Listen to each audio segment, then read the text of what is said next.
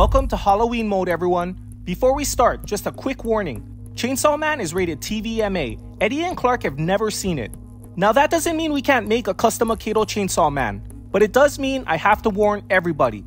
Don't search Chainsaw Man, watch Chainsaw Man, or play with chainsaws if you're under 18. With that out of the way, let's jump into the video.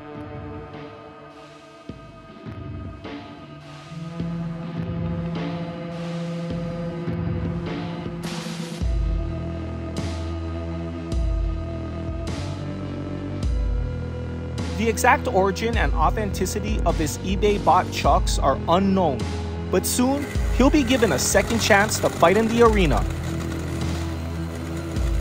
He'll be 10 times more powerful, have a frightening new appearance,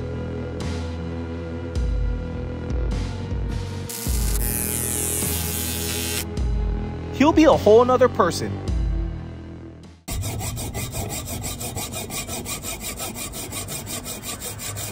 If we can successfully salvage some of this metal, we might be able to shape it into a devastating weapon.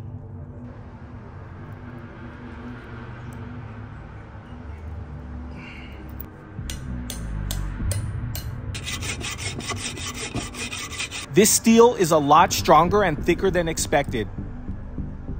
Soon, that will be our enemy's problems.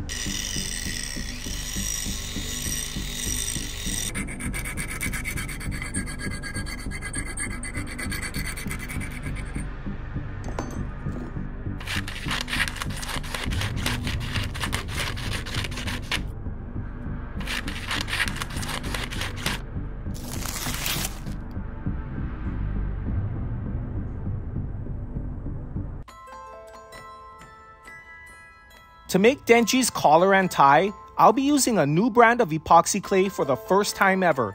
It's called Epoxy Sculpt, and it's what I see all the professionals using. Right off the bat, I noticed that both Part A and Part B are soft. It's a nice change and I really like it. Another notable difference is that the clay isn't as sticky as the brand I used to use. That could be a good or bad thing, depending on your preference.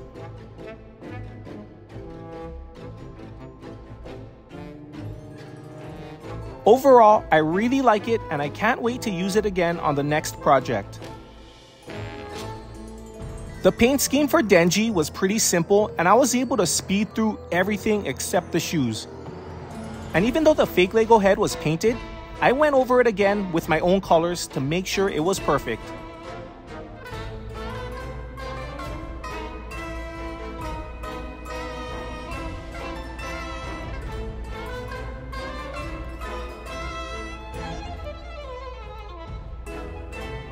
For the Series 2 Halloween figures, I decided to go with a metallic red enamel paint for the base, and it looks amazing.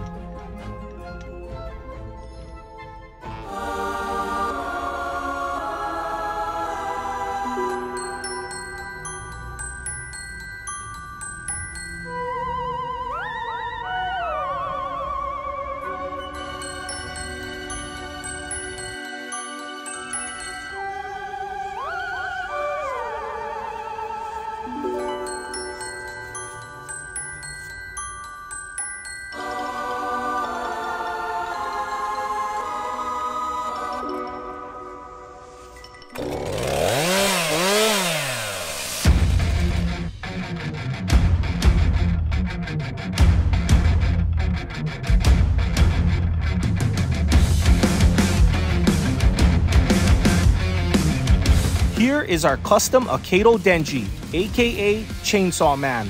Let me know what you guys think of him and who you think I should make next. If you want to see just how OP he is, you're gonna have to wait a little bit longer because his first battle will happen in Japan. And if you don't know, when we battle in Japan, the loser stays forever.